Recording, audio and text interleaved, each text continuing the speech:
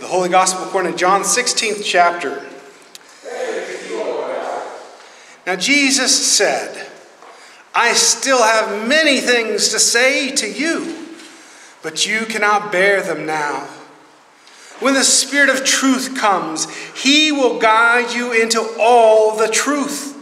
For he will not speak on his own, but will speak whatever he hears, and he will declare to you the things that are to come. He will glorify me, because he will take what is mine and declare it to you.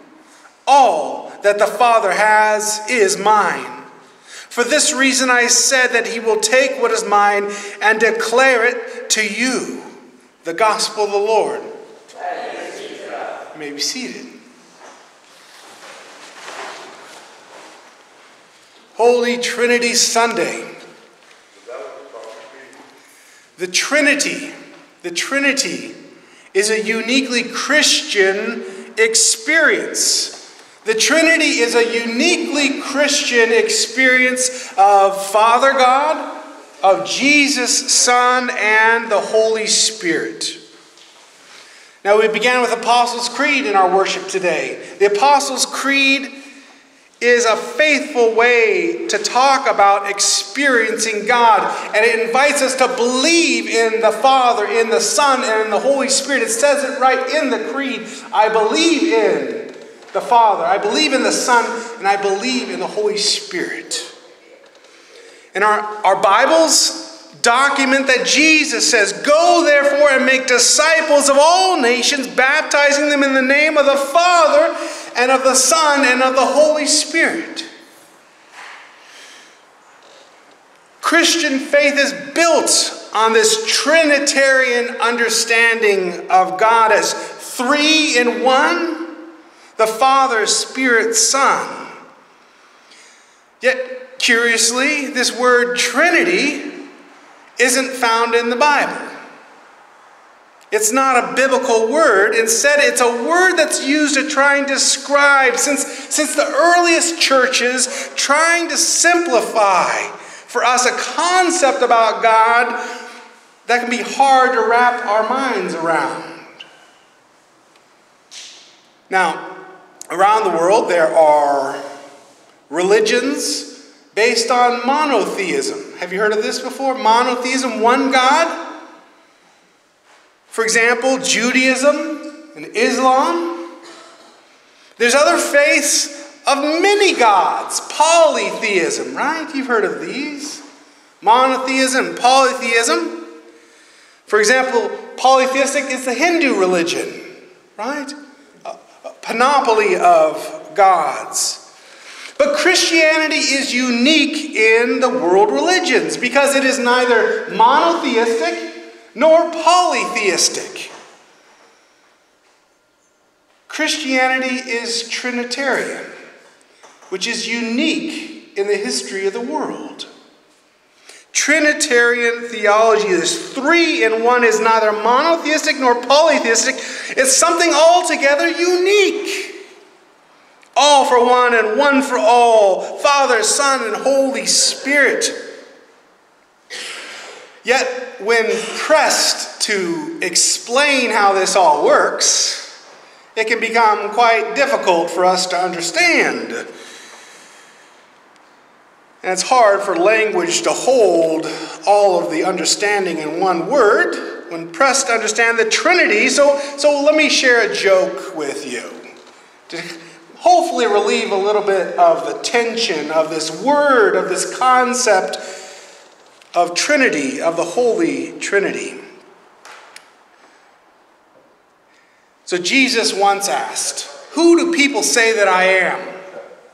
Well, some people replied saying, well, others say you're John the Baptist, and some others say you're Elijah.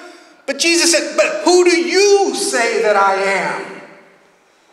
And that's when one disciple stood up and said, thou art the Logos, with each member of the Trinity co-equal with every other member, each acting inseparably with and interpenetrating every other member, with only an economic subordination within God, but causing no imminent divisions. And Jesus said, what? And Jesus said, what? What? Well, there's a lot about God our Father, the Son of God, sacrificed for us that resonates with my experience of faith and life and death. But now this Holy Spirit, the Holy Spirit is something even altogether more unique than the Trinity, because it's a different kind of importance, because the Spirit never dies. We remember that Jesus died. I don't think the Father dies, but the Holy Spirit never dies. The Holy Spirit somehow never dies. It's death-proof.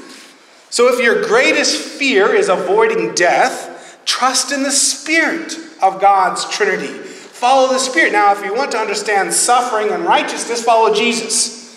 Jesus is going to show us how to live our lives, but the Spirit will help us live our spiritual lives, this eternal life, the spiritual self that God has given to us as a gift.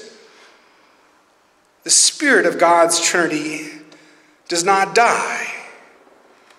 And so we trust Jesus when he says, in the name of the Father and of the Son and of the Holy Spirit. This is found in Matthew chapter 28.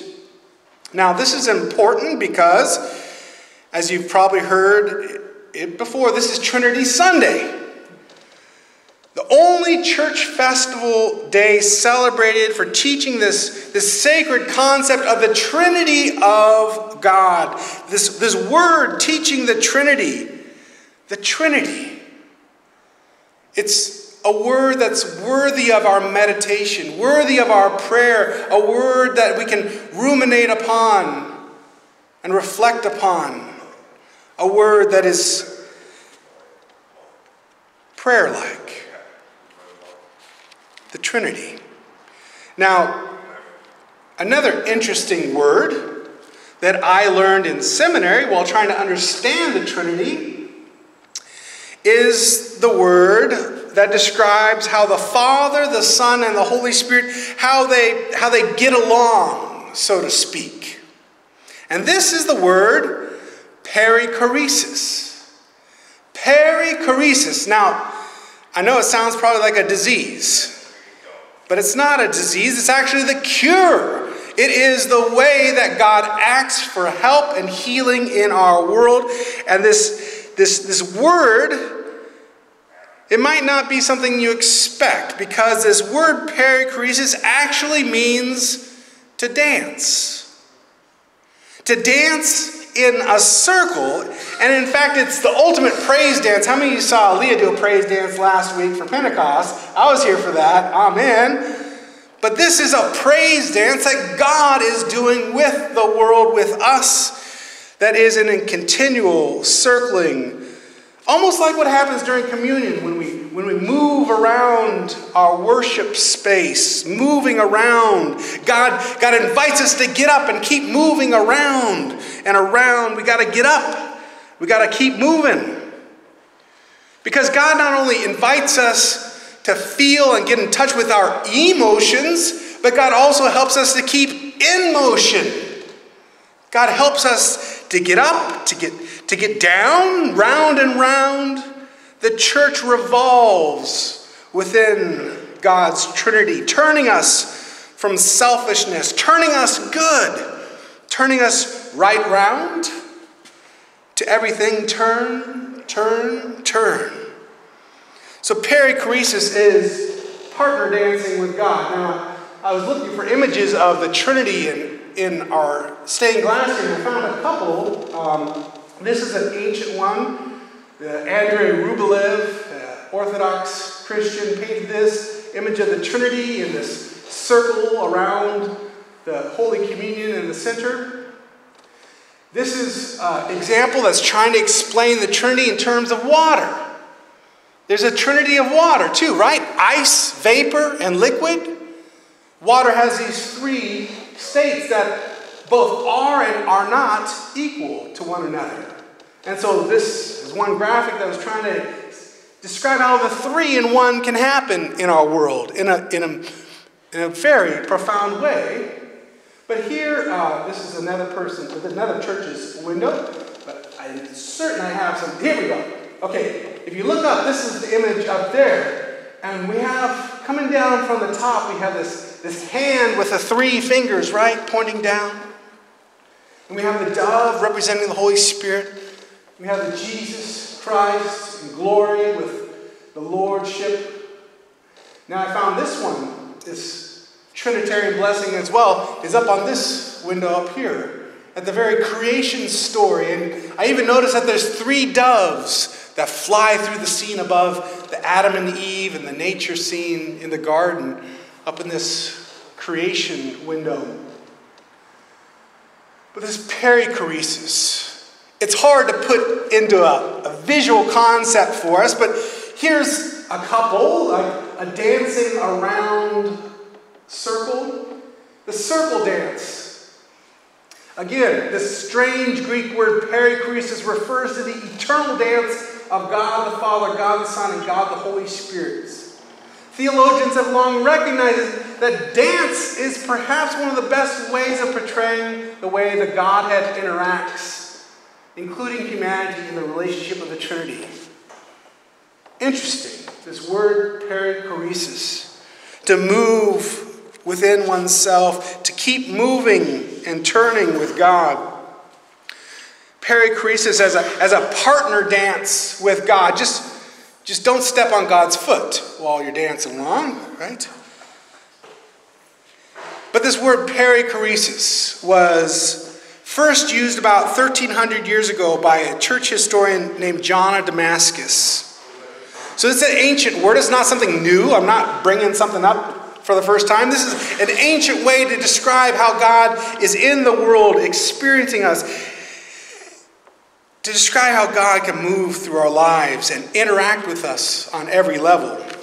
And I found this also interesting, that John of Damascus also wrote this. He says, I do not worship matter, I worship the God of matter, who became matter for my sake and deigned to inhabit matter, who worked out my salvation through matter. I will not cease from honoring that matter, which works for my salvation. I venerate it, though not as God. You hear some of the resonance of dealing with how do we worship God, but not just the image of God? How do we worship God, but not just an isolated picture of God? How do we worship God of nature, the God of matter, of all that matters? John of Damascus helps us imagine this as God dancing with the universe. God the Father, the Son and Spirit, the Trinity of perichoresis. Now, it's still funny to me how biblical scholars can wind up with the best way to describe how God interacts with the world as a dance. These are biblical scholars who continue to use this word to try and describe how God interacts with the world as the Trinity. The closest metaphor is being like a dance. So, okay, we can accept that. God likes to dance. I'm okay with that. I like to dance. Amen. So I guess the only question left is, so you think you can dance?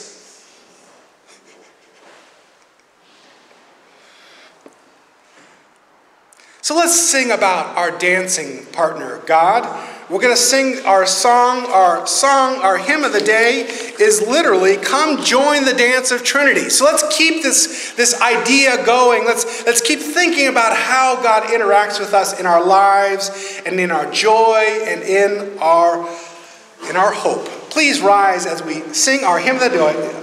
Come join the dance of Trinity.